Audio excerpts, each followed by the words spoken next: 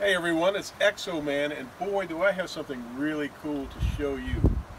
I, right now, am building a stove, a cooking stove, a 4-block rocket stove. It's called a rocket stove. It's not a traditional rocket stove, but it is similar enough in design that people call these rocket stoves. So here's how we do it. We take one block, stand it on end. We take another block, lay it down with the block wall facing up. Okay, now I've got a special block here that I've cut the end off of. It's just a regular cinder block, but I've cut the end off of it.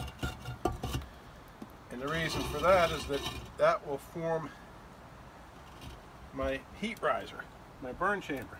And then I take a 4th block and lay it on top like so. And then take a look at this. This is where the fuel will go. Branches, sticks, twigs, kindling, even small logs if you want that. And there's your heat riser or your chimney, and you put you can put a cooking grate, whatever you have. I have a little stove grate here.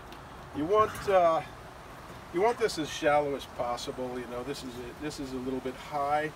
The lower profile, the better, because you don't want a bunch of wind kicking through here because you're going to be cooking outside. So the idea with this type of design is efficiency. With a minimal amount of fuel, you can get an extraordinary amount of heat. So it's going to cook very efficiently, and you're not going to be going through a whole bunch of fuel. You're going to be maximizing on that output. And so we'll, if you just have these 4 blocks sitting around, you always have a rocket stove at hand and ready to use when you need it. Okay, so we're gonna get some fuel and light it up and do some cooking and show you how it works. All right, I just wanted to insert this quickly to show a design upgrade. The first, I cut my brick the wrong way the first time. I cut the end off of it, and what I've done here is instead of that, I've cut out the end.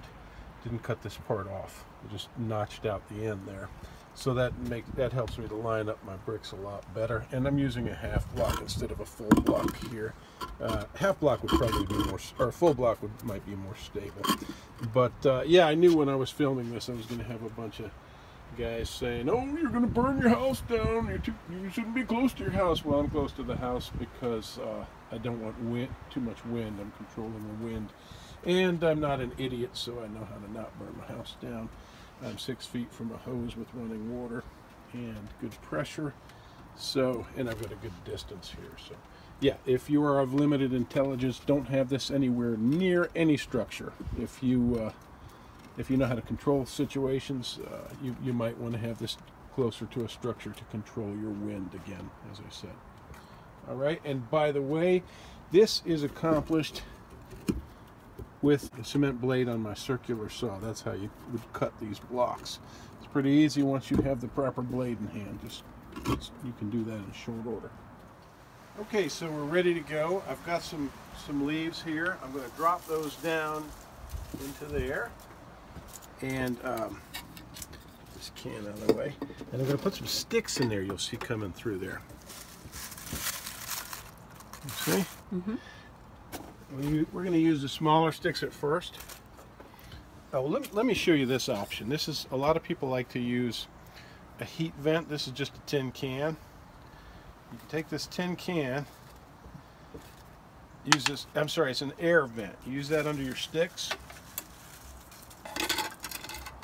There you've got an air intake, okay? You can crush that down as much as you want. Just leave enough room for air to get through there. And you can still get plenty of fuel in there. You're going to get good circulation with that. Let's stick a few more of these in here. Okay. And then we will light the fire.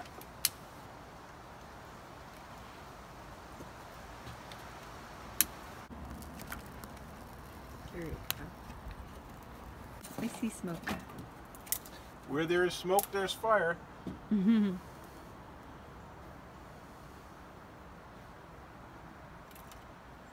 So that's why you want to have your air vent so that you don't have yourself a bunch of smoke.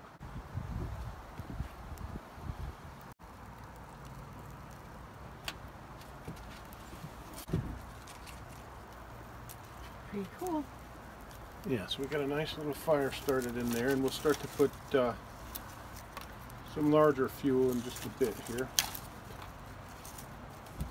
And you don't need to overfeed it. You want to slowly adjust your fuel till you have a nice flame. Get some nice embers going in the back there, and not so much smoke, and then you can begin cooking. Okay, so you see we've got a nice fire going really quickly here, and that I'm not going to use that because that's just a rush of fire, and I don't have enough embers built up down below there. I still want to wait a little longer. Before we have lunch? Yeah, I know you're hungry, Farm Girl. We're going to cook some burgers. We're going to try to cook some burgers, aren't we? Mm-hmm. Yeah. So in a little while I'll have a bed of embers down there, and then I can feed it and control it more delicately and not have as much smoke. Oh yeah, that's burning very nicely. We could burn the house down if we were a little closer. Yeah. In fact, we can kick this out a little bit just to be on the safe side, because I've got it on a nice riser there.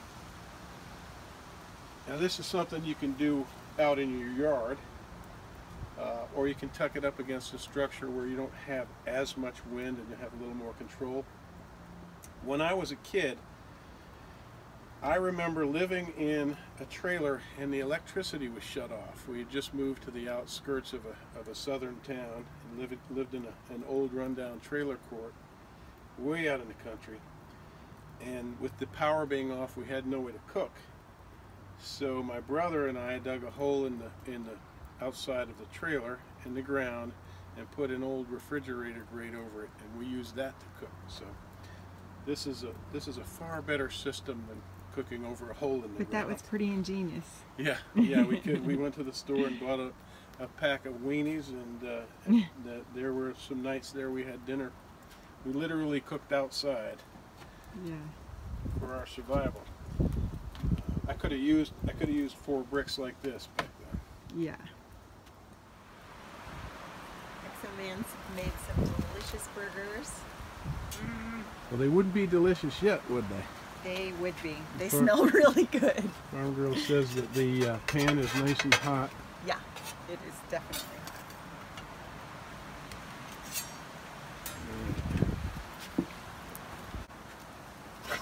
Yeah, and it's not like really hot all the way around it, you know? Yeah. You don't even just put your hand on there. Yeah, very efficient.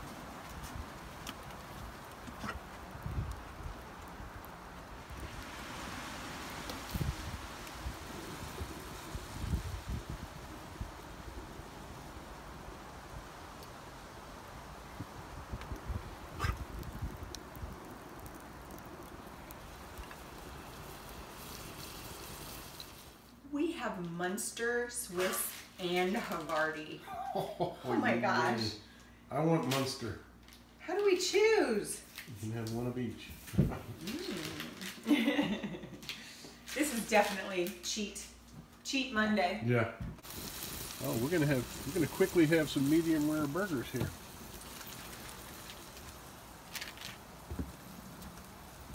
Ooh, yeah.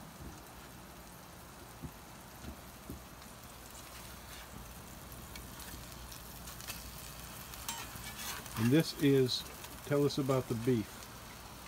This is beef from our farm that we buy from. Nice Angus, clean, grass-fed, yep. And cruelty-free. We love the farmers. What is it? Free? Cruelty-free. Cruelty-free, absolutely. Yeah. Kind of like so you. Good. You're grade A farm girl, and you're treated kindly. I am treated kindly. Kindly. Cruelty-free farm girl. Alright.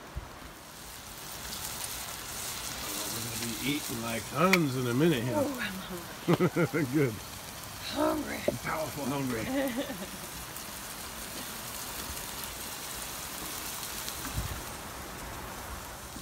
popping. Woo! That is hot. Poe says, what kind of cheese do I get? What's on my burger, Mom? Floor cheese. Hmm? Floor cheese. Wherever falls on the floor.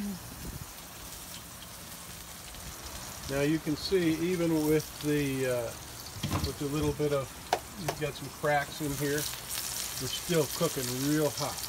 Cooking just fine. Not enough heat is escaping. It's just giving it extra ventilation, actually. Yeah, that's cooking really well. Yeah, cooking fast and really well. And you haven't put a whole heck of a lot of fuel in there. No. We're going to do the little avocado seed trick. Show you that real quick. Nice. You know how to do that, right, people? You just tap your knife into your seed and twist, and it comes right out. And then you take it in your trash, bang it right off. Nice. There you go.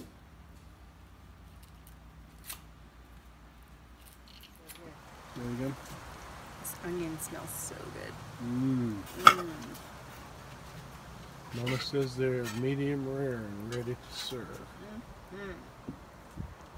Yummy. That'll work. I'm very excited about this.